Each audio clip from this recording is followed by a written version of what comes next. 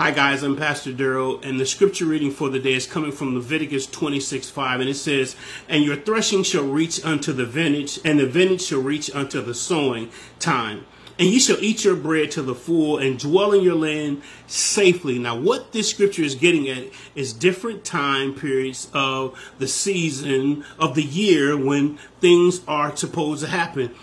The threshing is going to reach to the vintage is going to reach to the sowing.